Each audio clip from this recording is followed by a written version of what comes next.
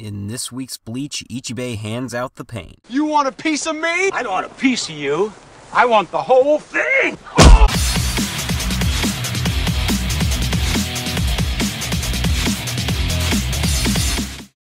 Bleach Chapter 605, Don't Call My Name, begins with Shunsui hopping over the destroyed buildings and says they did a good job of making a mess of things. He wonders if they chase the enemy away, will everything go back to the normal Seirete? But doesn't something seem off about Shunsui?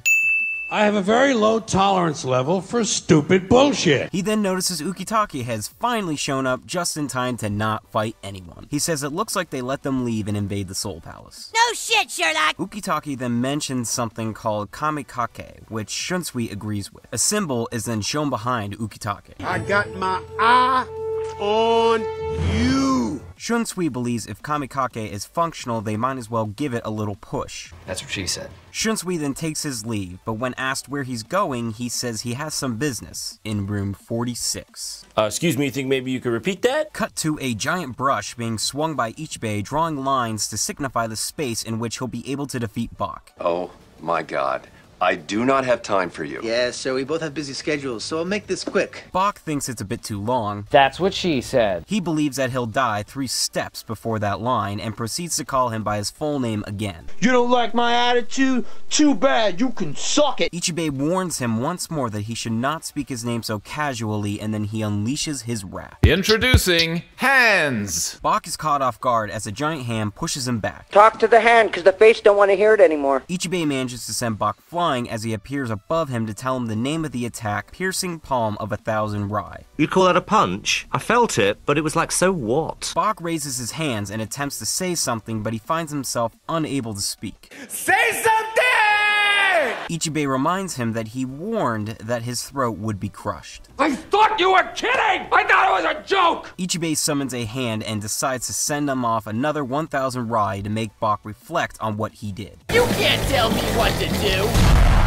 In midair, Bach reaches for his throat and digs his fingers in and gives voice to himself. Give me the power, I beg of you! He then summons his holy bow and fires several arrows that miss Ichibei, but he instead hits himself right through the chest. I immediately regret this decision. Ichibei admits he never suspected that Bach would try to come back by shooting himself with his own arrows. At this point, he guesses he has no choice but to kill him. That is the scariest fucking thing I've ever seen in my entire life. Much better this week. Shunsui is getting ready to go to the Soul Palace along with Ukitake, who finally showed up after being missing for so long. Apparently he's been working on this thing called the Kamikake. Whatever it is and however it's made, I'm assuming its sole purpose is to transport people to the Soul Palace. It's crazy how the one place Aizen spent an entire arc trying to reach now has like 100 different ways for people to get there. Speaking of which, it looks like Aizen will be making an appearance soon. Shunsui saying he's paying a visit to room 46 obviously means he's going to talk with Aizen. He'll tell him the situation and more than likely set him free under the terms that he will help them beat Bach. I guess Aizen will help, but it depends on what he'll be wanting. I want a hot dog, I want a milkshake. You'll get nothing unlike it! And what can I say about Ichibei except that he was awesome this chapter. He's crushing Bach's throat and beating the crap out of him one-handed. Granted, that one hand is massive and sends people flying 1,000 Rai away, but still cool. Bach giving himself the power of voice and attacking himself just to recover from 2 attacks was interesting. To me, it appears he basically has the ability to help himself no matter what happens. But the whole shooting himself with the arrow is a little confusing to me. I guess I just don't understand what significance it held. Did the throat digging kill him and before he died he gave himself the voice and the arrow finalized it and brought him back to life? If I'm completely off, I apologize and feel free to elaborate on the real reason. Anyway, Ichibei realizes he's got to kill Bach quick and went all demonish at the end. Cannot wait to see what he has in store for him.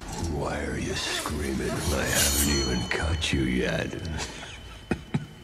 So I give this chapter a 7.5 out of 10. Ichibei is kicking ass like nobody's business, Ukitake appears to have made something important with the Kamikake, and Shunsui is heading down to retrieve our good pal Aizen. For my question of the week, do you think the Kamikake is a way for the remaining Shinigami to get to the Soul Palace, or is it something totally different? Favorite comments will be featured in the next review. Here are last week's winners.